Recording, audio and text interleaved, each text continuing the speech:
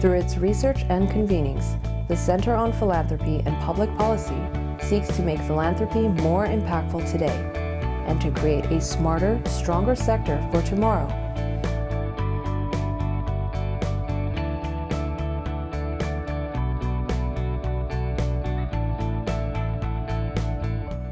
It's great to see you all this afternoon, and welcome. For those of you who I don't know, I'm Fred Alley, the President and Chief Executive Officer of the Weingart Foundation, and I'm also the Chair of the Center for Philanthropy and Public Policy's Board of Advisors. And it's something I dearly treasure. The work of the center is just fabulous, as I know many of you understand. I know we're all looking forward to our discussion today. And Joel, welcome. It's so great to have you here again, I think for the third time, which is wonderful. But let me start off by talking a little bit about the center.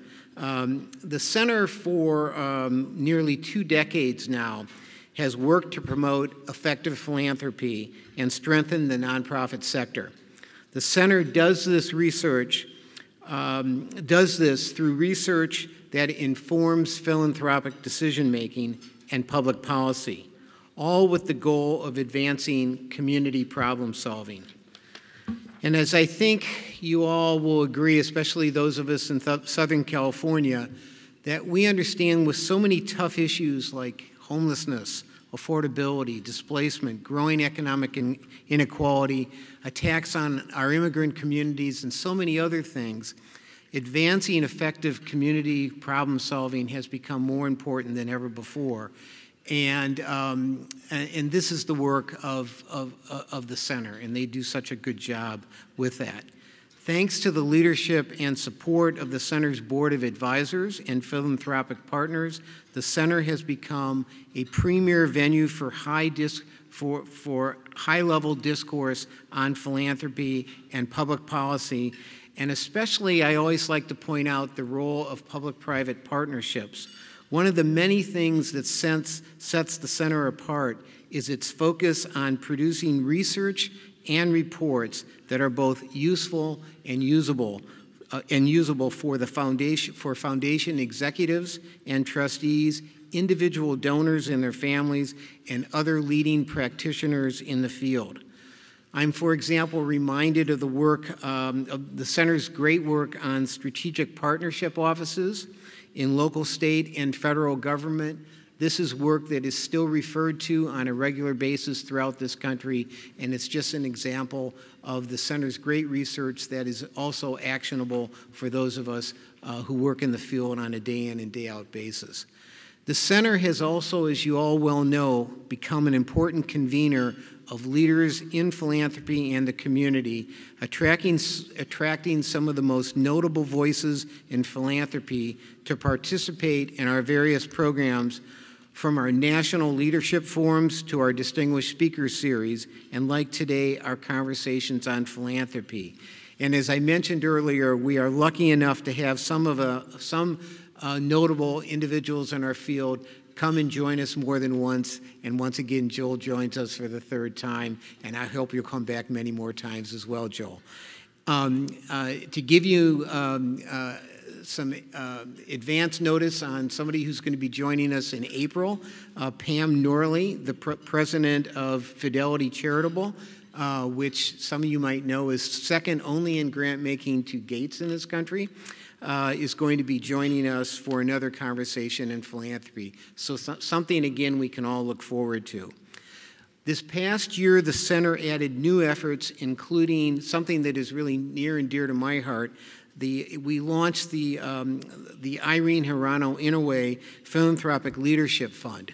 And this is a fund that elevates and amplifies the role of philanthropic leadership, and especially with a focus on the relationship between the board and the executive, the shared governance between foundation boards and CEOs, which hasn't received enough attention in our field, and this is going to be the work of the new fund.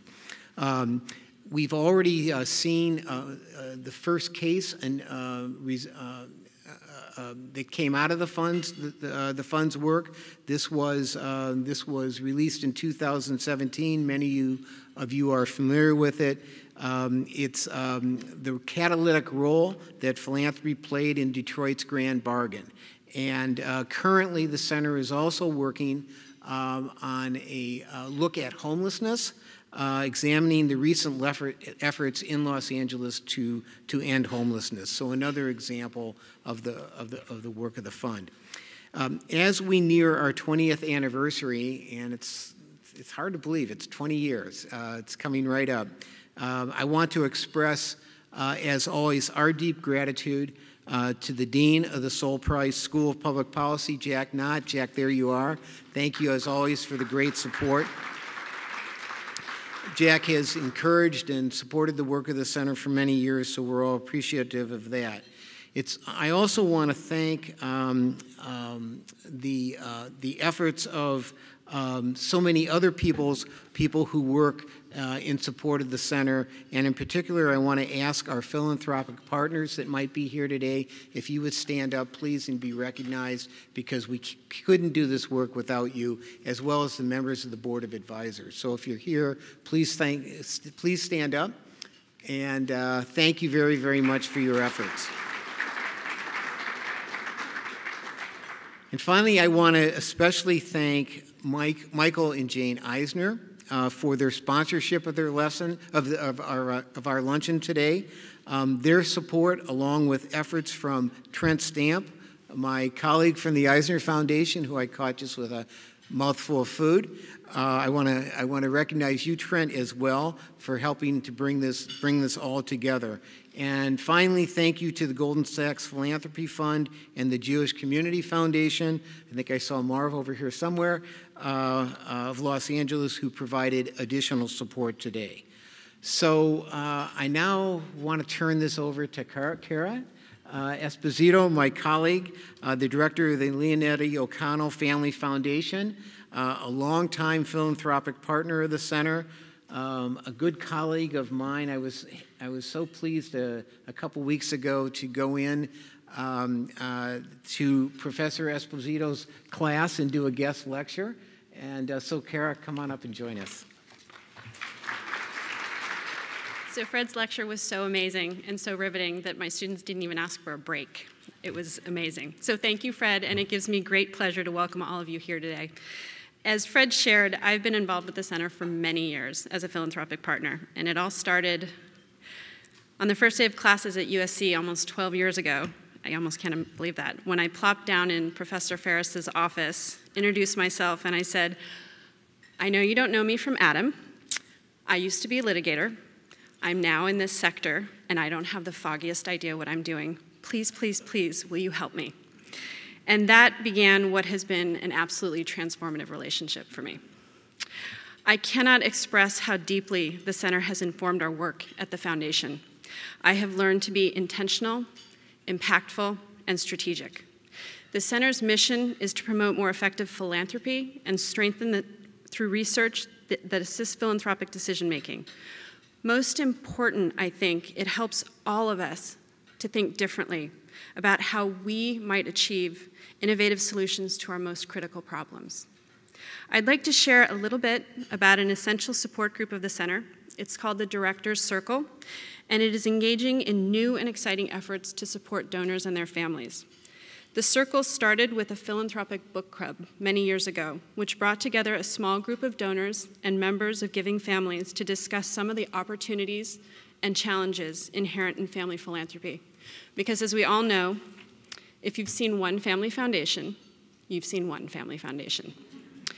Through carefully selected readings and very, very frank discussions, the members of the book group came together and to better understand the issues and concerns that donors and their families face, ranging from complex family dynamics to more technical issues like identifying effective vehicles for giving.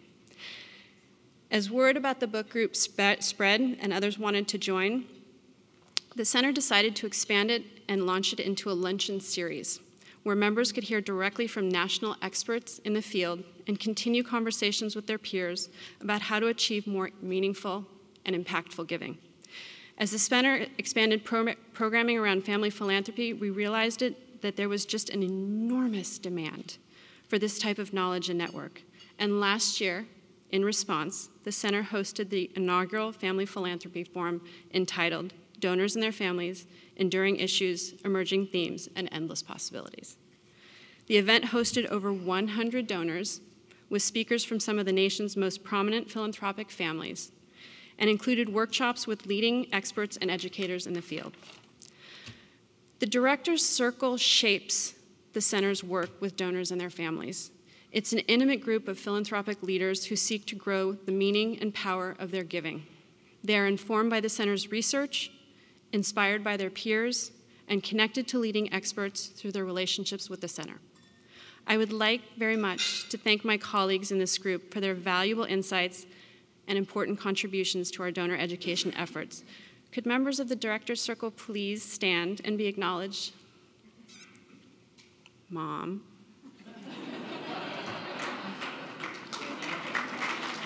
And Marie's here, and there's a couple others. Anyway,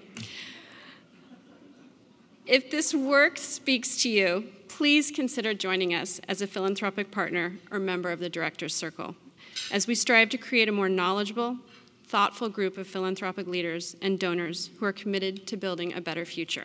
Thank you. So I just want to take a minute and introduce our next speaker, who actually in this room doesn't require much of an introduction. I'm talking about Michael Eisner, the co-founder of the Eisner Foundation, and a longtime friend of the center and a longtime friend of our featured speaker today, Joe L Fleishman. And Michael, I was just asking Trent how the two of you know each other, and then I was reminded, well, Joel's connected to probably everyone, you know, that I can think of. So anyway, without any further ado, Michael, would you join me on stage and introduce Joel for us? Thank you. So it's true, I have known Joel quite a long time.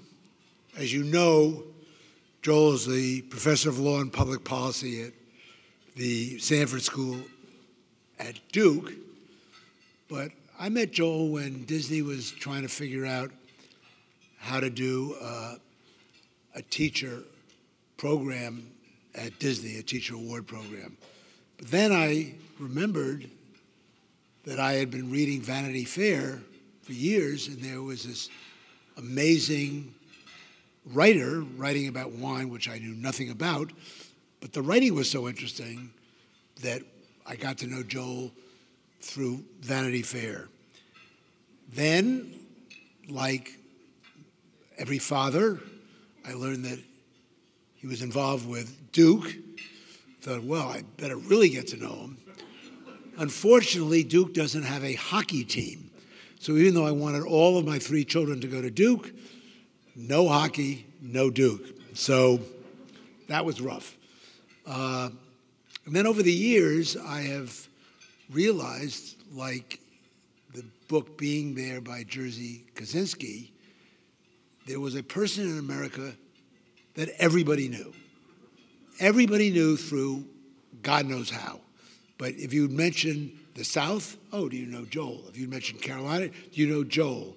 If you mentioned the University of North Carolina, if you mentioned March Madness, if you mentioned getting into Duke, everybody knew Joel. So that was pretty impressive. But the most impressive thing was I found myself in France with my mother and my wife. I'm not sure whether we had a child with us. And we went on a wine tasting trip with Joel. And to this day, I'm amazed about what he knew. But what was most impressive to me is when I was dating my wife 55 years ago, we went to a restaurant near Mount Sinai Hospital where you had to bring your own wine, which we didn't do. And the waitress said, well, somebody left their wine here, and there's a half a bottle, and you can take it. So we took the wine. I'm not a wine drinker. I'm not really a drinker. I loved it. And it was called Lynch Bage. I had no idea where it was or what it was about. I'm in France with Joel, and he said, you know, we could have dinner with these people called Kaz, and they happen to be the proprietors, the owner of a winery. And I said, oh, great. He said, you know, it's called Lynch Bage. You probably never heard of it. So that was fortuitous, and I knew forever Joel and I would be friends. Joel did something else. We started our own family, not my parents and my grandparents, foundation, and we needed somebody who knew something about this. And Joel introduced us to Trent Stamp, who has run our foundation amazingly well. Please, nobody talk to him. We don't want you to steal him away. There are a lot of people here that would want him.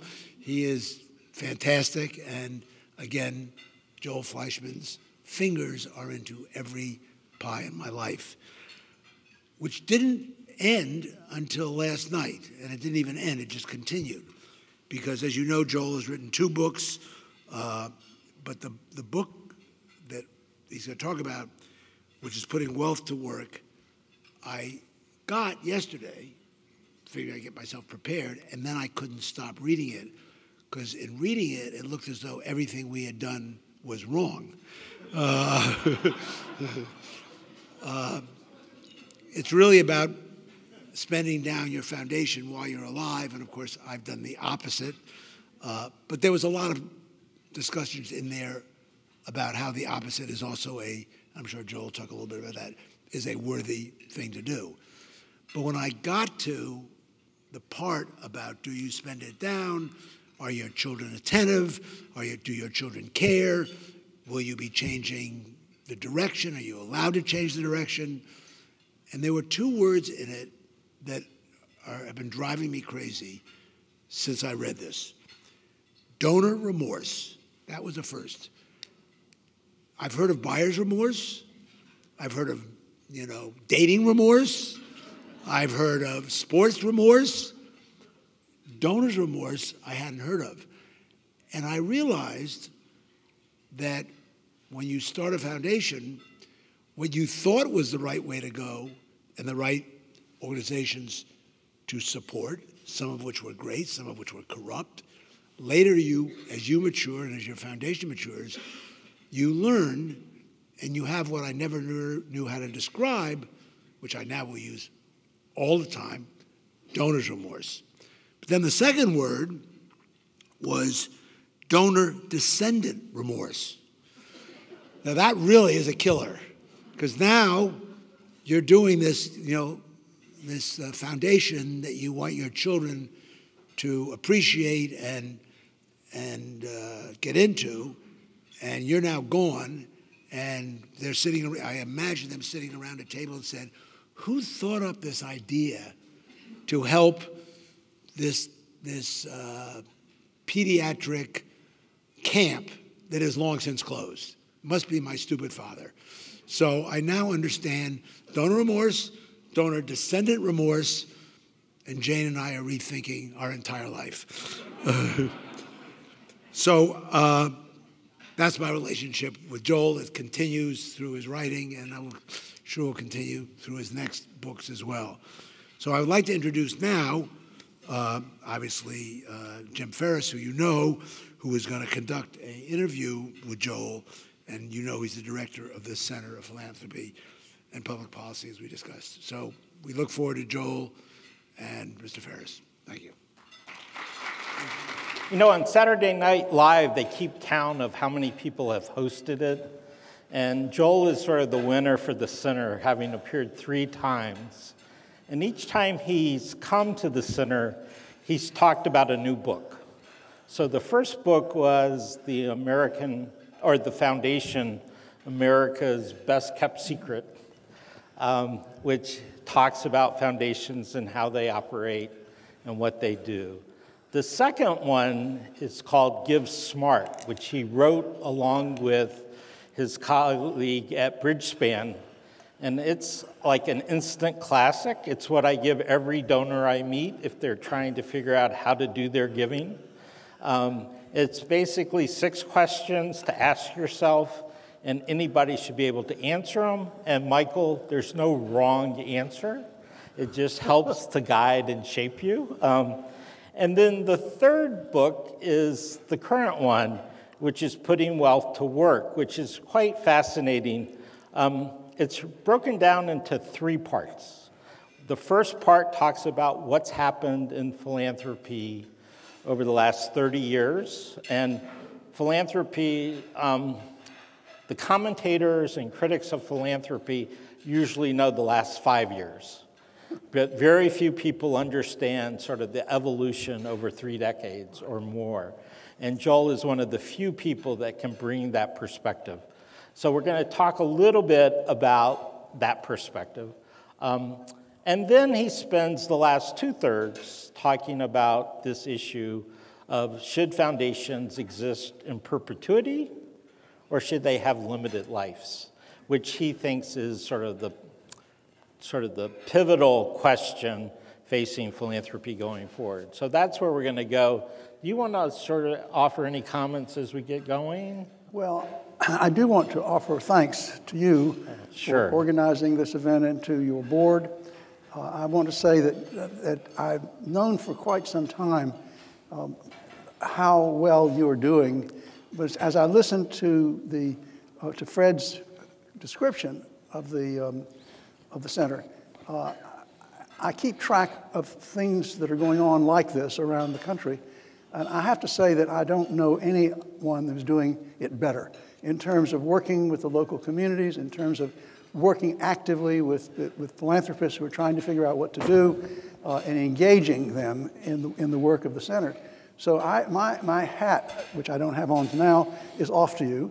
And if I had several hats, I'd take them all off to you because I think that what you're doing is something that's pace-setting in the world of philanthropy, particularly university involvement in philanthropy.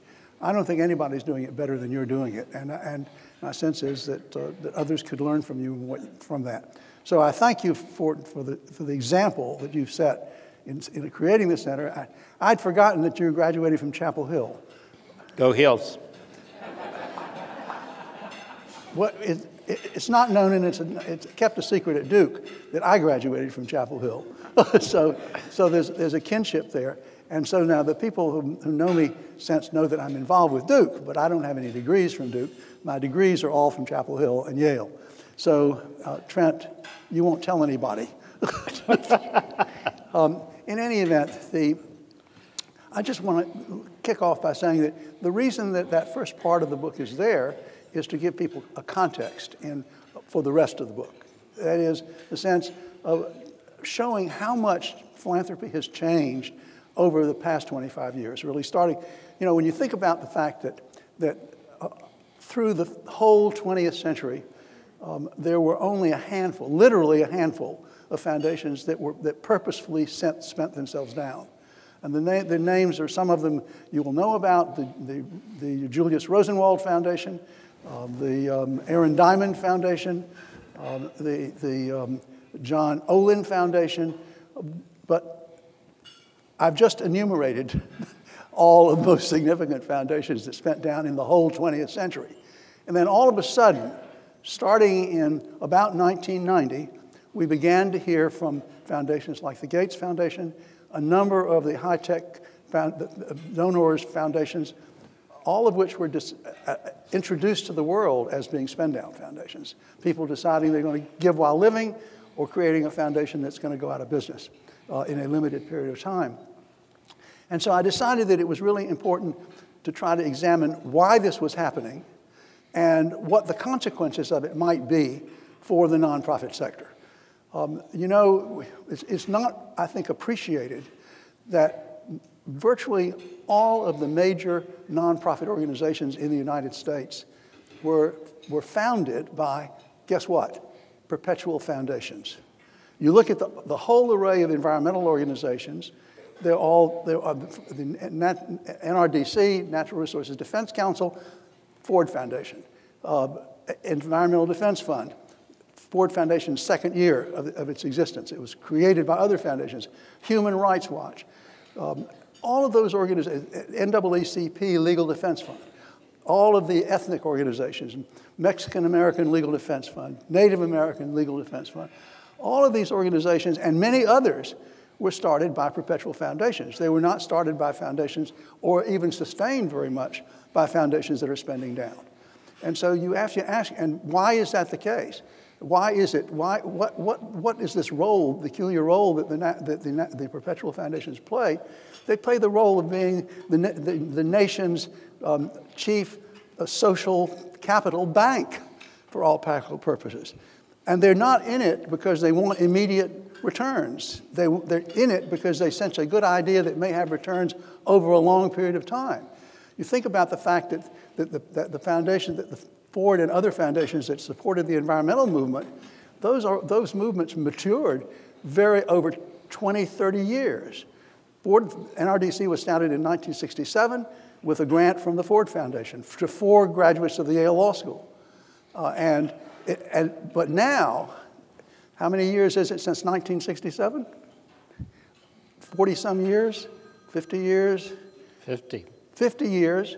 It now has 1.5 million paid members of the NRDC. The same is true of the Environmental Defense Fund. But Ford has been nurturing it all along from the beginning.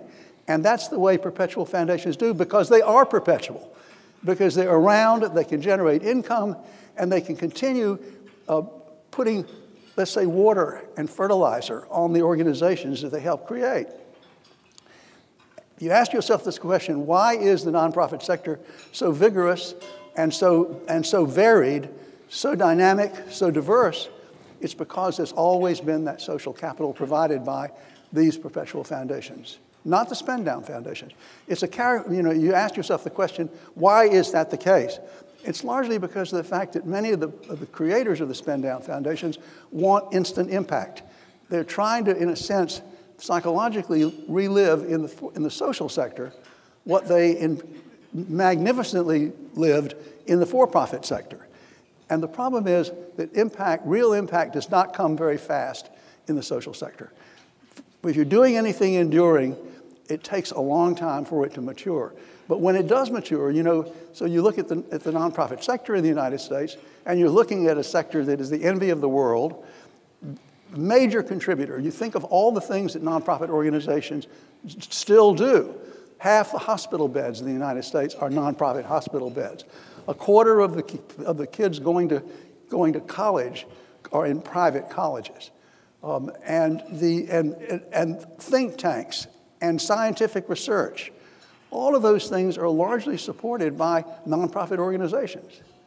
And those are very important to the dynamism of American society, it seems to me. And so when you think about the role of perpetual, so carry the narrative even further. I probably shouldn't go on this long. Go ahead.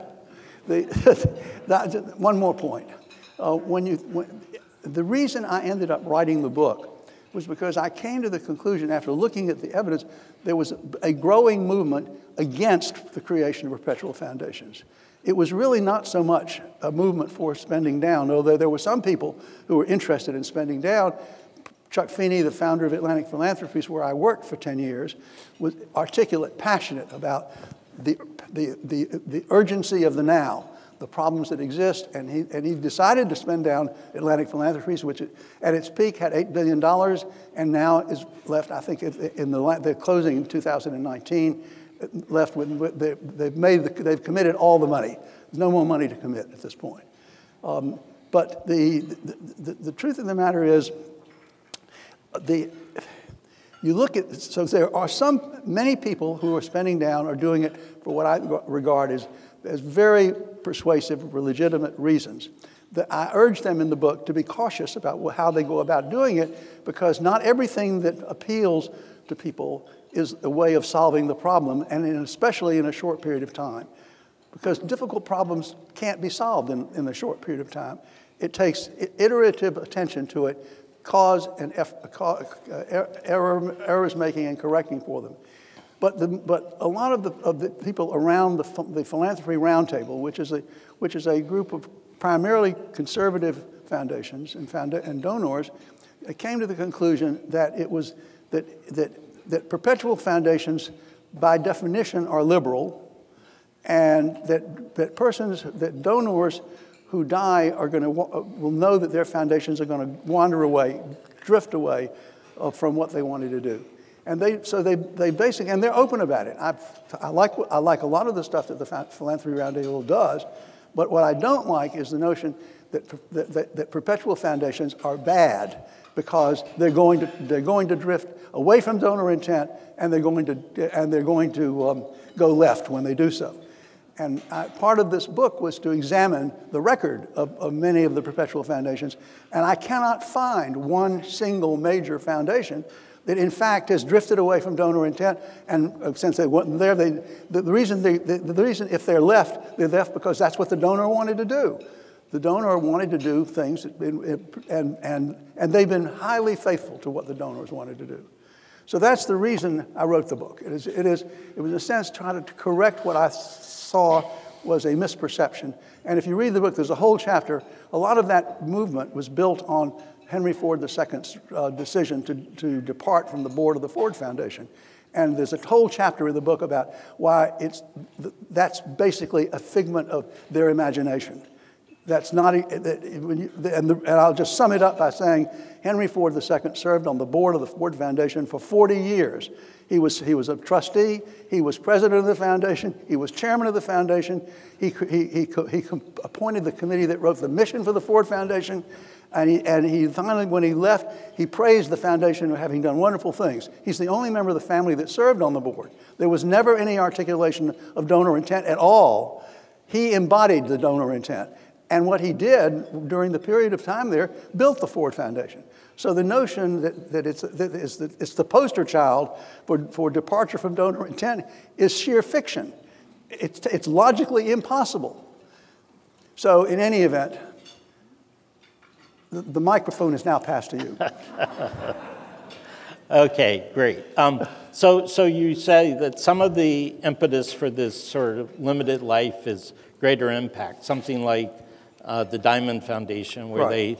they sort of put a lot of resources into finding medicine for AIDS. The right? cocktail, they invented, right. their money invented the cocktail cure for AIDS. So you just want to focus in on solving a problem that needs to be solved now. Right. Whereas some people worry about donor intent, and so therefore they sort of keep the life of the foundation short so it doesn't drift away. If you were advising a foundation to think about the structure of their giving, whether it's a foundation, what are the principles you would ask them or suggest that they reflect upon as they sort of set up their foundation? Well, you know, I would go back to Give Smart. Yeah. And the first question that we ask in Give Smart is, what do you really care about? What kinds of things do you really, in your heart, want to do something about to leave the world a better place? And that is something that I still hold. So I would ask yourself the question, what do you really care about? The second question I would say is not necessarily from the book there. It is that what do you really care about that you think you can do something about with the amount of money that you've got to deploy, over what period of time you would like to deploy it. So you have to ask yourself the question, what's practical? Because you're not going to solve global warming with a modest amount of money. And you're not going to solve global warming over a limited number of years. So whatever you care about has to be something, and enough to do something about it is you have to fit it into your time frame, the amount of money you've got to spend, and what you really care about. And I think that's what I would, and friends of mine who've talked to me, in some cases, people from foundations have called and asked me the same question, and I've said the same thing to them. So what about this trend for donors to do their giving outside of a foundation through an LLC? It's not new, although people think it started with Zuckerberg and Chan. Yeah. But what about the array of options for doing giving other than the private foundation? Well, the best example of that is the example Pierre Omidyar, who created a foundation, and then after 2 or 3 years said, it's too much of a straitjacket for me. I want to do things that are harder to do for a foundation than they would be if I were giving my own money to it. And so he did create the foundation, but then he proceeded to create Omidyar Network, which basically, through which he deployed non-tax benefited dollars, basically, to invest into for-profit corporations. Foundations can, in fact, do that, but it's harder. It's much harder to do it. You do it through donor, to a variety. They've been the instruments by which foundations have been able to work with for-profit corporations in achieving social good. Double bottom line, triple bottom line, getting your capital back, interest on it, and also achieving social good. And he's been able to do that with a multiple array of vehicles. I think that, and when Mark Zuckerberg and Dr. Chan announced their gift, that they announced they were creating an LLC, a number of reporters from abroad called me up and said, this sounds like it's not a good deal. It's not a good thing to do. And I said, no, you don't understand. I mean, the fact of the matter is, it's basically setting aside a certain amount of money and saying, I want to spend it for philanthropic purposes, but there's no taxable event occurring. The money is as if you kept it in your own bank account for all practical purposes, but you have a presumption that you're going to use it for achieving social good in a variety of different ways. So you think about donor-advised funds as another development in the field. It's a very good development because it enables people to set money aside for beneficial charitable purposes when they've got money that they would like that's surplus. Andrew Carnegie talked about spending your surplus dollars. Most people don't choose to decide what's surplus and what isn't. But in any event, if you know enough about what you want to do and you feel like you've got surplus dollars, donor-advised funds are a great vehicle for letting you give it to the fund host and get a tax deduction for doing it, and then taking your time to figure out what you want to do with it to achieve the good that you want to achieve. So when I look at the array of options that are there, I think that no one admires the work of foundations more than I do, but on the other hand, they can't do everything. And depending on what donors want to do, they want flexibility, they want to achieve impact. There are many different ways of doing it. I think about the foundation founders, for example, who feel this very, very strongly. You got Julian Robertson, for example, started a foundation, the Robertson Foundation, but he felt that you couldn't solve the environmental problems that he cared about with a foundation because it has to be very careful. It can't lobby for all practical purposes. It can't get involved in political campaigns at all. And so he structured the foundation so that the president of the foundation is not paid by the foundation money. It's paid by his money, his dollars that are not tax benefited, personal wealth. So any donor or any foundation with a living donor can do that. They can, and as a consequence is, his foundation president can lobby, or they can create a 501c4 and make political contributions if the donor is alive. It's an easy thing to do, and you get sort of an integrated strategy with the foundation doing the things that it can do legally, and with the non-tax benefited dollars doing the things that it can do because it doesn't have the same kinds of restrictions on it. The idea of creating a suite of vehicles is a really good thing to do. And so, the postscript in this book, as you'll see when you get to it, when you read it, says if you're looking for immediate impact and you care about, and whatever you care about, you can probably achieve it much more rapidly than you could in trying to deploy the money with a foundation philanthropically if it's a difficult problem, because you've got the option of using your own money and putting it into supporting candidates who feel about issues the way you do, essentially. So it's a long-winded way of saying there are many advantages to the multiple vehicle situation, and I think they're all beneficial. So how do you feel about the future of foundations? Are you worried that sort of this trend towards limited life foundations might weaken the role that foundations can play in society? I mean, I sort of detected a bit of that. Can you explain that or talk about that a little bit more? Yeah, no, that's the reason that's really the fundamental reason that I chose to write the book is I think that the people who are so zealous about spending down tend to derogate the contribution of the perpetual foundations. I think that, and I began to worry that if this movement really caught on and people didn't create perpetual foundations, where would the money come from to start new nonprofit organizations? Because that's not the kind of thing that people who are spending down typically want to support. And therefore, I wrote the book because I believe very strongly in the value of perpetual foundations for a lot of reasons. It's not just that reason. It is the fact that, you know, you think about a pool of money with intelligent board directors of the foundations spending a number of years trying to figure out what to do things. The Green Revolution did not happen in a day.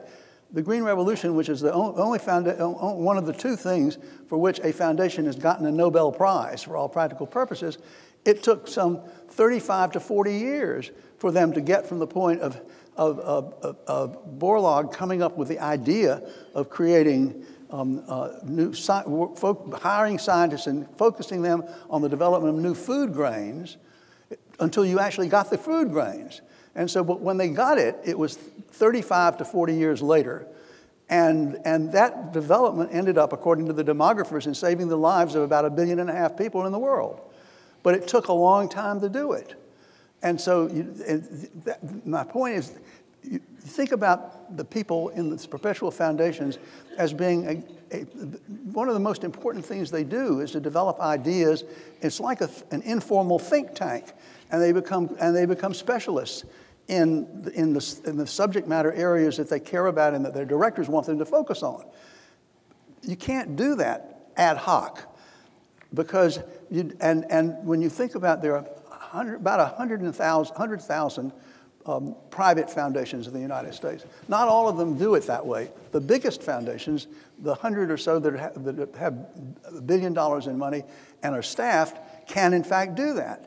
And not many institutions that can play that multiple purpose, not only of giving money to other people, but of maintaining a staff that thinks about how to solve a problem over the long run and be willing to try something, and then if it fails, they can try something else, and basically fine-tune their solutions.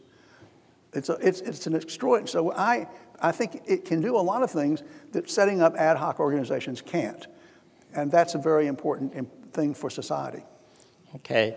We're going to take questions in a moment, but before we do, I thought we'd do a lightning round with some of the sort of emerging trends over the last 30 years. And what I want to do is sort of give you the concept, and you tell me if it's a winner, a loser, or still in progress. Okay. Okay? Sure. I'm trying out a new career, Jack. Capacity building. Capacity building is definitely a winner. It's been very slow to take off, but it is taking off gradually. Capacity building is, in a sense, giving nonprofit organizations the kind of support that will enable them to develop the capacity to be effective and do their jobs as economically as possible and pay attention to what the impact they're achieving. Metrics. Metrics are also very important, and where they can't, you know, for a long time they attributed the quotation to Einstein, but I've recently read that he didn't invent the notion that not everything counts that can be counted, or something like that. What am I trying to say? What's important can't always be measured. Basically. Well, okay, that's a version of it. A version of it. Yeah. So metrics. But the important thing is to not let the absence of possible metrics deter you from doing important things, because a lot of things that in fact can't be measured are really important for foundations to do.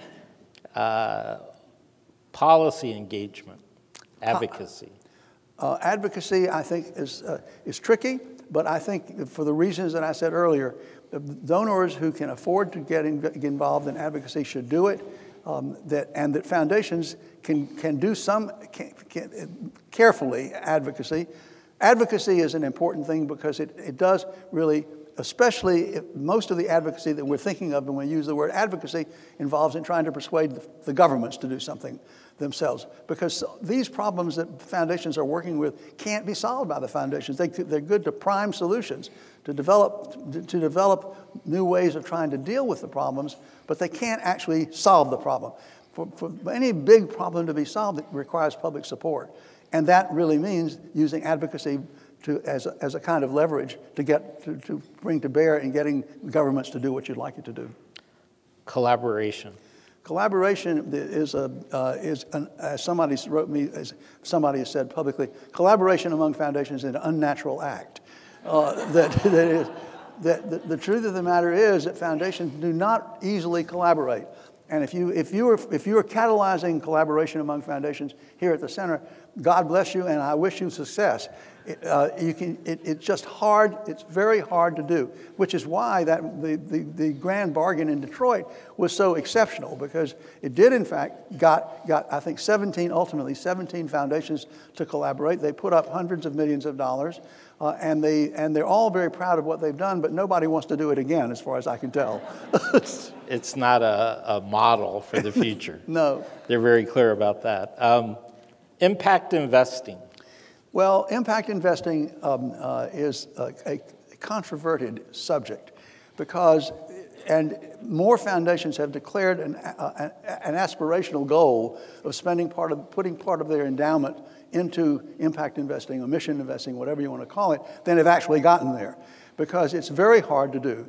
The professionals who are the chief investment officers of foundations are not comfortable with it, by and large, as a general rule, because in fact it makes it much more complicated to figure out how much money they need to earn in order to pay the grant fees and the running costs of the foundation. Because once you begin doing the impact investing, it's likely the results are going to be slower to achieve. And so how do you figure out year to year what things you invest in order to generate the monies required to pay the grants and the running costs of the foundation? So it's been very, very slow. I mean, but it's picked up in the sense that the Ford Foundation, Darren Walker did say that he was aspiring to put 10% of Ford's assets into impact investing. But I'm not sure they've even started, but in any event, he set a 2 or 3 year goal. The Heron Foundation, which is the one that actually first said that it was going to put all of its assets into impact investing, they said that 4 years ago, but even they said that we won't get there for 3 or 4 years, and the president who was at the foundation at that point when they declared it is no longer there. So, but in any event, what's Rip Rapson's foundation? The Kresge Foundation has also decided it would put 10% in. So a number of foundations, small number, but a discrete number of foundations have in fact decided to do impact investing, but it's complicated.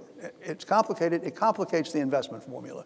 And therefore, my sense is it's a good idea. In principle, it makes sense the foundations that want to achieve impact to put part of their endowment, in some cases all of their endowment. It was what's the foundation that just announced it? Cummings. The Cummings, that's right, Nathan Cummings Foundation decided it was going to put all of its money into impact investing. So the long and the short of it is, it's a good idea, but it's got to be done carefully if it's going to succeed. Okay. Thanks for that. Any questions for Joel? You say you can advocate policy if you pay your executive out of personal funds rather than foundation funds. But then when you advocate, the money used for advocation is also personal funds, or that comes out of the foundation as well? No, you can't use the foundation. Well, advocacy by foundations is tricky because of that very reason, in a sense that you can, if you get a request from a member of Congress or a congressional committee to express the view, the foundation's view, you can actually do it. It's one of the 4 exceptions to the non-advocacy rule for private foundations. You can in fact respond to it. But on your own, if you do anything relating to legislation, it's got to have all sides, or both sides to an issue. So it is not easy to deploy any tax benefited dollars from foundations in actually implementing advocacy. The advantage of not paying the chief executive of a foundation from the foundation is that at least I was surprised that the IRS let it go, frankly. But they did let it go. They've not done anything about it, and it continues to be a practice of several foundations where you pay the salary from the non-tax benefited dollars, after tax dollars of the donor. So you can in fact lobby if that's the case, but you can't deploy any of the foundation's resources in actually engaging in the advocacy. I was interested in the philanthropy in other countries than the United States, Europe, Asia. Right. Which other countries are following the United States in this regard, and which ones aren't? And if you have reasons why that's the case. Well, the answer is that other countries are beginning to have wealthy individuals who want to put their money into foundations. If you look at the signatories of the Buffett-Gates Pledge, it was all Americans at the beginning, but it then gradually began to acquire other nationals. Carlos Slim is a good example, the Mexican industrialist who in mobile phones and I think other things as well, who for a while said he wasn't going to give any money to charity at all, that he felt that his major contributions to society were the businesses that he created and the jobs that he created, as a matter of fact. Makes sense. Big chunk of GDP in all cases. But he then, when the Buffett-Gates Pledge was created and announced, he did join ultimately, and he is now giving away a lot of money. You look at both in India and in China, we've been entertaining a group. This is something you should do too, actually. Entertaining a group of Chinese billionaires. There are a number of them who are now interested enough in wanting to come to the United States and meet with people in foundations and wealthy families to get some sense of how they go about it. We've been doing it now for, I think, 3 years, and we've organized tours for them, starting at Duke, going to New York and meeting with some of the longtime philanthropic families there, and then going to Seattle and meeting with the Gates Foundation there, and some of the members of the Gates family there. But they are, and Duke has an interest, obviously, in this, in the sense that Duke has created the Duke Kunshan University in Kunshan, China, and so they've been particularly interested in getting to know the families of wealth in China who might be interested in it. So the long and the short of it is, India, China have growing groups of people who are interested in China. Maybe you may have read the article I think it was in The Economist, which described the problems that the Tata family was having with respect to the structuring of its philanthropy. It turns out that most of Tata Industries, I didn't realize this, most of Tata Industries is owned by a charity, by foundations that they created, basically. And so this is one of the largest industries in India, and it's worldwide. And they at one point, someone from the foundation called me up and said he wanted to talk about philanthropy, but I never heard from him again. I don't know whether so I haven't pursued him, however. But in any event, there are the European countries have grown a number of foundations. After the Second World War, Germany, for example, passed laws that enabled wealthy individuals to do what the same thing that American foundations tried to do and then got prevented from doing, which was having businesses owned by foundations. Under the Tax Act of 1969, you can't do that. A foundation cannot own more than a stipulated interest. I think it's 20% of an operating business. That's not true in Germany. In Germany, take the Bertelsmann Foundation, which is one of the large media organizations in the world. Bertelsmann Foundation owns the Bertelsmann Company. 93% of the stock in the Bertelsmann Company is owned by the foundation, essentially. The problem with that is when they did it, they didn't stipulate any minimum payout. So U.S. foundations have to pay out 5% of the value of their assets on a 5-year rolling average in order to satisfy the requirements of the Internal Revenue Code. In Germany, there's no such minimum payout. So you get the anomaly of if the Bertelsmann Foundation were based in the United States, the assets of the foundation are somewhere in the $25 to $30 billion at this point. They would have to pay 5% of that, right, every year. There's no minimum. And so if you look at how much the Bertelsmann Foundation is putting into, is getting from the Bertelsmann Company, it's maybe $100 million, which is nothing compared to the billions of dollars that they could have got. So the public really did not get a very good deal in the German law. But the fact is that some 200 companies in Germany are owned by foundations. So you get that dates to right after the Second World War, and France is another problem because under the tax laws in France, you have to have a member of the government on the board of the foundation. Those of you who have foundations, I wonder how you would feel about that. And if you look at the foundation sector in France, you will understand why it's moribund for all practical purposes, because they do good things, like all foundations, but they stay away from more things than they do because of the fact that the government is actually on the foundation board representing it.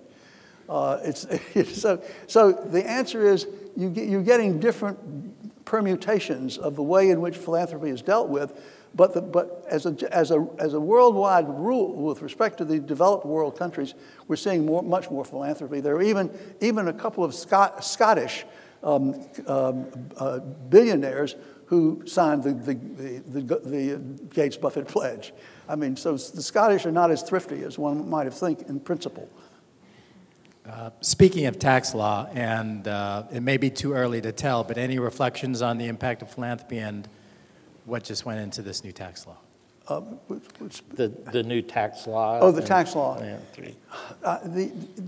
There is a divergence of opinion about it. The reports that have come out from reputable sources, like the Tax Policy Center at the Urban Institute just recently, predicted that there would be that because of the doubling of the standard deduction, there was likely to be some drop-off, a minor drop-off in the amount of individual giving. That people would opt to take the standard deduction rather than to make tax-deductible contributions to organizations. But we were talking, the figures that they used were something like 4 or 5% at maximum. And there are others who believe that it's not going to have any significant effect, because if you look at the way in which the total amount of money given away to charitable organizations in 2016 from all sources, foundations, corporations, giving by individuals during life and bequests, was $400 billion. Of that $400 billion, $300 of the billion was by individuals in life. 80% of the $300 billion was taken as a tax deduction by the donors. And so you have to ask yourself the question, these were large gifts. So why would somebody want to take the standard deduction if he had large gifts to give? And we know that the 80% of the dollars coming from private individuals is in fact it was used to take deductions. So it doesn't compute right for me, but this is, we'll see what happens. My guess is that there could be a small decline. I don't think it'll be a big decline in giving as a result of it, but it's potentially a problem. I mean, who would have thought that Congress would pass a law putting a tax on the endowments of private institutions, depending on the number of disadvantaged students who are enrolled in the institution. That was a big surprise, I think, to people in universities and people who observe the sector. So it's hard to know what Congress will do under these circumstances when you've created, because of the spending, the kind of debt, annual debt, or I don't know what the total. It's in the trillions. It's very scary, and who knows what Congress might do as a consequence of that. Yeah, a couple of things. One is that the big effect of the change in the tax law might be the distribution of giving across different types of nonprofits and fields of interest. The other thing is, Joel mentions sort of the excise tax on endowments. There's also a tax on organizations that pay their employees more than $1 million. Right. So there are a couple of little pieces that were on somebody's agenda for the tax reform bill. One last question, and then I'll end with one myself. There's both with federal government funding, a lot of pressure on public policy schools. What kind of impact have you had this year? And it often takes a lot of time. My question has to do with when you have a professional staff that is built up over time, how do they get evaluated in terms of their performance? My limited experience suggests that they don't want to fail because they want to show successes. And if that's the case, do you think that has maybe a negative effect on creativity or innovation or the ability to solve some of these issues over time? Well, I think the short answer to that question is yes. When I was at Atlantic, we did 360 evaluations of evaluating the performance of the program staff individually from all perspectives. And we established targets and tried to make some judgments about the achievement of those targets by the program officer. But the important thing was to get the people, both the people who supervised and the people who were supervised by the program officers to talk about them.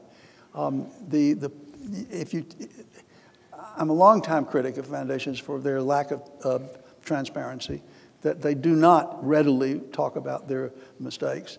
And indeed, they not only do not talk regularly about their mistakes, they do not give you, when they pridefully talk about the things that they've accomplished, it's like pulling teeth to get them to tell you how they accomplished them, in the sense that giving you the blueprints of what they've done, which basically frustrates the foundations. One of the missions of foundations is to pioneer new initiatives, and if they don't tell you how the new initiatives worked, how can in the world anybody replicate them for all practical purposes? It's a problem, and it's one that foundations, we used to have problems when we would collaborate, going back to collaboration with 2 or 3 other foundations, and every foundation, we were always willing to share the evaluative documents. If we commissioned evaluations of a grant that we all 3 had made, we were willing to share the evaluations that we commissioned. The other foundations wouldn't even let us see the evaluations that they had commissioned. So there's a lot of self-protection going on in foundations, and it's something that the managers of foundations need to worry about, because that kind of atmosphere, the lack of transparency is paralyzing for all practical purposes, and it's unfortunate. But the point you make is a very good point, and the best foundations try to emulate what the best businesses do with respect to evaluating the performance of them, and they set up targets for them, and it works reasonably well. It's not perfect. So I'm going to sort of move that up to the boardroom, the question. And basically, in the case of the Grand Bargain, the foundations in Detroit that came together, they mostly gave outside of their guidelines and everything they've done in the past. But it was a partnership between the board and the CEO that enabled those foundations to act boldly. Right. It's not really well, it starts at the top of the organization. So can you reflect upon how well our foundations governed in the U.S., since they're really not subject to market forces or political forces? How do you achieve excellence in the foundation? Foundation boards evolve. I mean, if you look at the typical foundation board, going back when foundations were started, Andrew Carnegie put his lawyer on the board. He put his lawyer on the board, and when the lawyer aged out, he put his lawyer's son on the board, who was another lawyer, Elihu Root. And he had put his accountant on the board, and he put his secretary on the board for all practical purposes. The boards have, but if you look at the Carnegie Corporation of New York now, none of those people there. There are none of them around, and it's really a professional public board for all practical purposes. But boards are really peculiar. You've seen one foundation board. That's all you've seen, one foundation board. It's not. It is, and they differ. Some foundation boards really work amazingly well together in pioneering new ideas, because they keep the pressure on and to develop new ideas.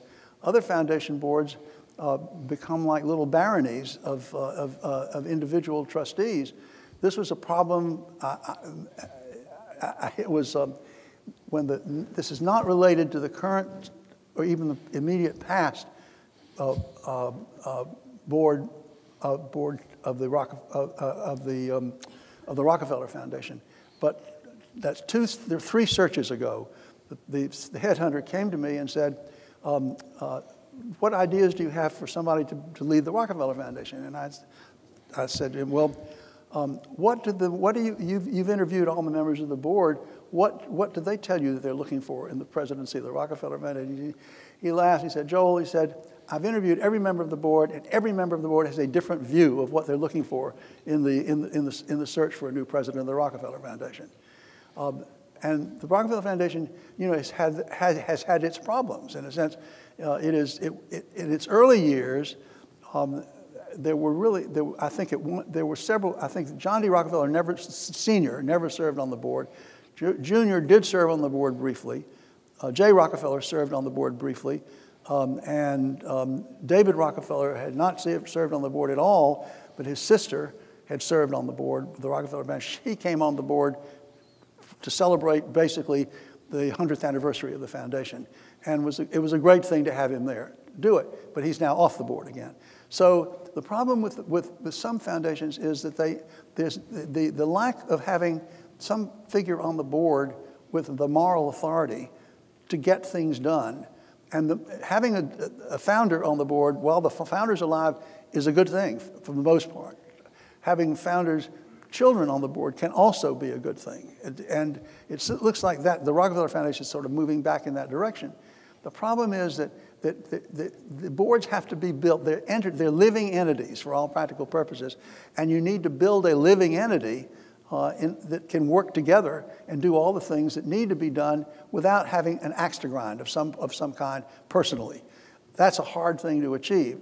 If you read the chapter in the book about the Ford Foundation, Henry Ford bemoaned the fact that Henry Ford II bemoaned the fact that the board had become so diverse that he really couldn't control it to the extent that he would like to control it. But on the other hand, he was praising the board for all the wonderful things they were doing. And the two things sort of conflict with one another. He knew enough about creating a dynamic board that could come up with interest. The Ford Foundation's record is a pretty good record by any foundation standards in terms of the things that they were doing, particularly dealing in social policy of one sort or another. And so, and even Henry Ford agreed with that, but he's kind of resented the fact that he didn't really have the same kind of instant control over the board that he would have had if he had picked his friends to be on the board. It's a complicated question, a complicated answer. The big foundation boards, you look at the Hewlett Foundation Board, which is required to have certain number of members of the family on the board. They have a wonderful system of training the members of their board. They've created a smaller foundation called the Flora Fund, which every descendant of William and Flora Hewlett can be on that board. But the board then they judge the members of that board on the basis of the contribution that they've made in terms of expertise and dedication and everything, and the ones that do the best job get elected to the board of the big Hewlett Foundation. We're talking magnitudes of size. The small foundation may have a couple $100 million. The big foundation has nearly $12 billion. And so they built in, and the same thing is true about the Packard Foundation. So the ways families that want to create perpetual foundations can in fact help build the dynamism of those organizations by what they specify. But the donors who create perpetual foundations who don't have any children are in a different situation. How do you get the same kind of moral authority on the board that you need to create the cohesion there? It takes really strong leadership and wisdom in trying to figure out how to put those boards together. So it's a long series of an answer to a question, but it's a very perceptive question. So effective boards are hard work. Effective boards are very hard work. That's exactly right. But important. Yeah. So let me conclude by thanking you, Joel, for putting us on your dance card this time around. He's traveling all over. And sort of sharing your knowledge and insights. It's really refreshing to have someone that has the long view of where philanthropy is going. Thank you, Jane and Michael, Trent, the Eisner Foundation for hosting today, and for the Jewish Community Foundation and Goldman Sachs as well. Thank you all for coming. There are copies of the book, so you can see how true the conversation today was to the writings of Joe L Fleishman. And I've already autographed the books. So they're pre-signed, and I did it. No machine, not a machine. And he says that his autograph got better over time. It's amazing. So. If you want to improve the way you sign your checks or letters or anything else, try autographing several thousand books. And it really has improved my handwriting.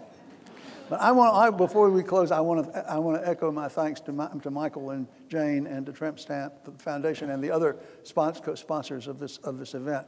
It's wonderful to see y'all here, and it's wonderful to have a chance to meet some of you. And I hope that this has been somewhat beneficial to you, and that if you have any questions, you can always email me.